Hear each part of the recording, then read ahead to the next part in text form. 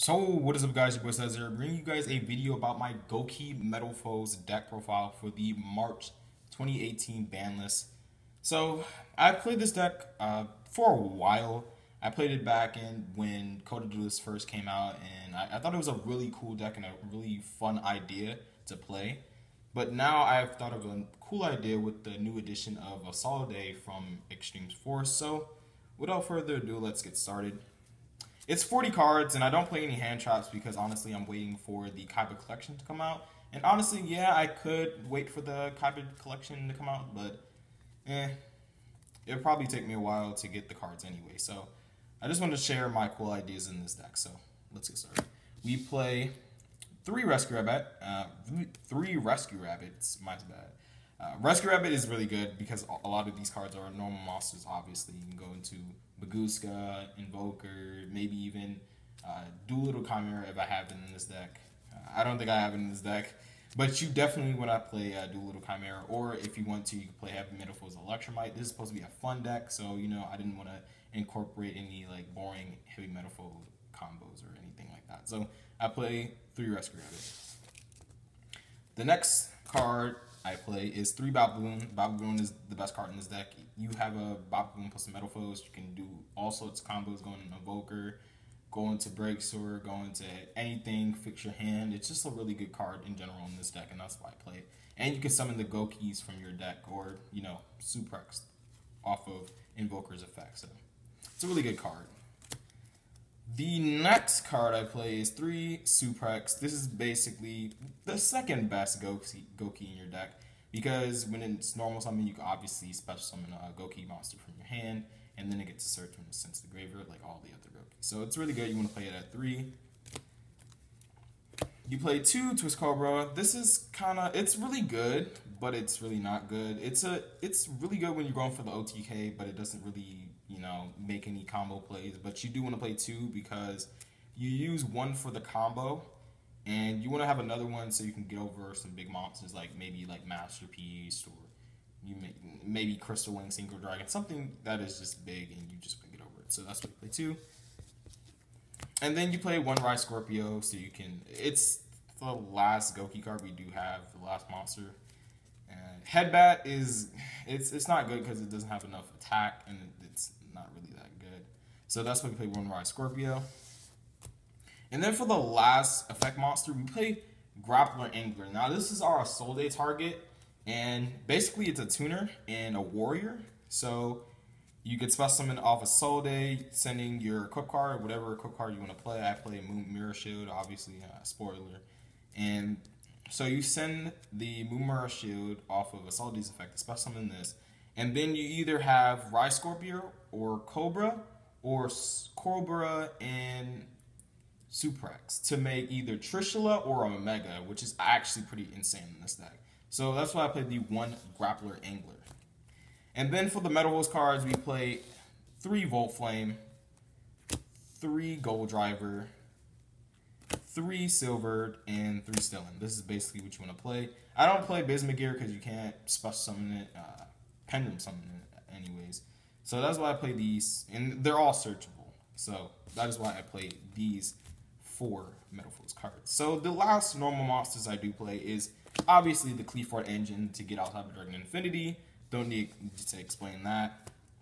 And then we play the 1 Foucault cannon, whatever it's called. It's a low scale that you could search off of Summoner's Art. So it's really good for that. That's the only reason I play it. But it is good for when your opponent has a face-up card in the field, and during the end phase you can pop that card. So it's really good for that. So that is the last monster in the deck. I'll go off to the spells. We play 3 Summoner's Art just to search out your Qliphort or your Volflame or the cannon card. It's a really good card. Then we play 2 Painful Decisions. We don't want to open up multiples. We just want to open up 1. It's not bad to open up multiples of these because it's really good to search and get the cards in the graveyard for Metalfoes Mithrilium. But you just don't want to burk with this card, and you draw it consistently anyways with Baobaboon. So it's a really good card. Then we play 2 Re-Match. Now, I've been on the fence of playing 1 or 2. You definitely need 2 for when you're in the late game or you're on like turn 3 or 4. You need that extra summon. So in case like something happens to your fusion summon or maybe your normal summon, you could just special summon tools back, make like Mrs. Radiant or something like that, or Isolde if you didn't make it. So it's really good to play 2. I think 3 is way too much, and 1 is just you waste it, and you might need it again. So off to the Metalfoes spells, we play the 1 Fusion and the 1 Fullmetalfoes Fusion. I think these are good. I've been on the fence of playing this sometimes, but you need it for when your opponent might disrupt your play, so you can just like chain this, summon like an Alkahest and then steal their monster. It's just really good to interrupt your opponent plays. So that is why I played the Fullmetalfoes Fusion. Metalfoes Fusion is obviously the best Metalfoes Fusion. And then for the last spell, we play Moon Mirror Shield just for the Isolde. It's really good for that. And then for the last 2 cards, and the only traps you play in this deck is Counter and Metalfoes Combination. You don't need multiples of these, I think. Honestly, you could play Fullmetalfoes Fusion, one of each of all the Metalfoes cards, besides like the bad ones. But yeah, they're really good. I don't think you need multiples of these. You only need 1 of these because you can recycle them off of Mithrilium. So really good for that. And then for the extra deck, we play 3 Link monsters. We play Isolde, obviously for the combos. You can make Omega Trishula off of the summon of Isolde. You use the effect, you know, go into the combos. And you can search a warrior off of this effect, which is actually really good. Then we play 1 Decode Talker, obviously, to link up with Isolde and Cobra for the combo. I'll show the combo off because it's not that hard. Mrs. Radiant, and obviously for the Goukis, obviously.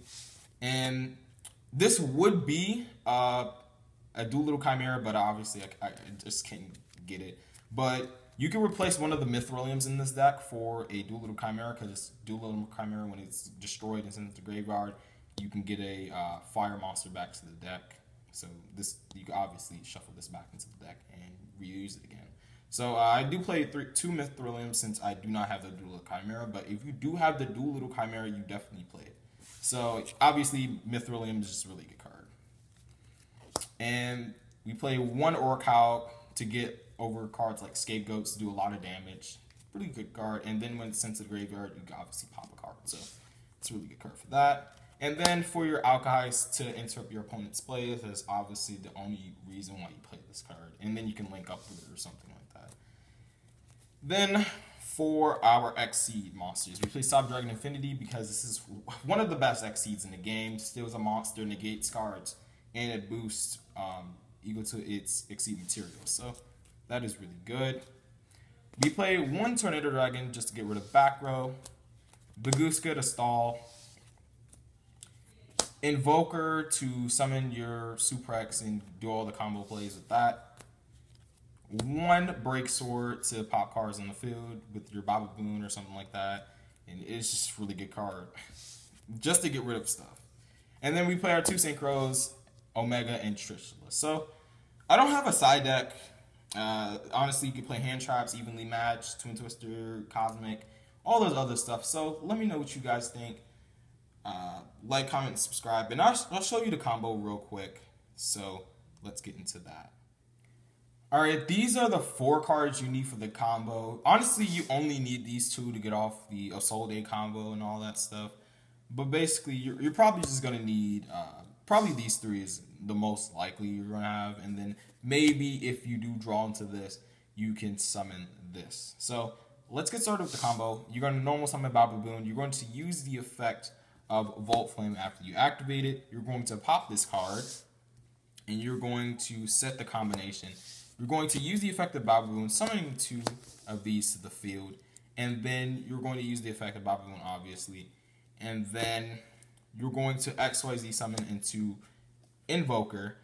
Sorry if I don't have, everything lined up, the extra monster zone. Obviously, this is supposed to be an extra monster zone, but I'm trying to fit into one small space, so do bear that in mind. So we're going to use the effect of the Invoker. You're going to special summon the Suprex to your field, and then you're going to link summon into Isolde. So summon Isolde. Use the effect of Isolde and Suprex. Suprex is going to add the Twistcobra, and Isolde is going to add Riscorpio. So now you have Goldriver in hand, Rescue Rabbit, Riscorpio, and Twistcobra. And then you're going to use the effect of Isolde, sending your Moon Mirror Shield to the graveyard, and you're going to special summon Grappler Angler underneath the Isolde. And then what you're going to do is you're going to put Goldriver in your other Pendulum Zone, and you're going to special summon Twistcobra and your Rescue Rabbit. So you're going to have all these on the field. So at least, hopefully y'all can see that. So we're going to link summon with these two cards, and we're going to make Decode Talker. Now, when the Twistcobra is link summoned, you can get a Gouki Re-Match, which you're going to use to make Omega. And then what you're going to use your Rematch. Almost forgot what to say. And then special summon your two Goukis on the field. And then use your two Goukis and Grappler Angler to summon Omega. So now you have an Omega on the field.